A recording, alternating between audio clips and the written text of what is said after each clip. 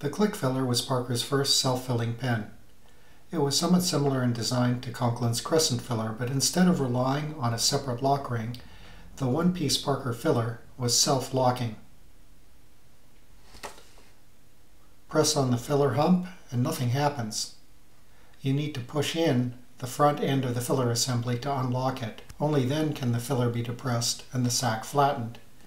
After filling, the filler hump is pulled backwards to relock it. It snaps in place with a click, hence the name.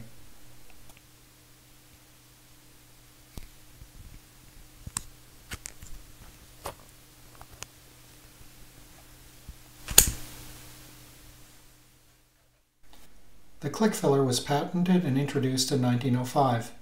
Despite its clever design, sales must have been limited. Surviving examples are rare, and it appears that no fancy overlay versions were ever made. The click filler disappears from Parker advertising around 1913, eclipsed by the button filler.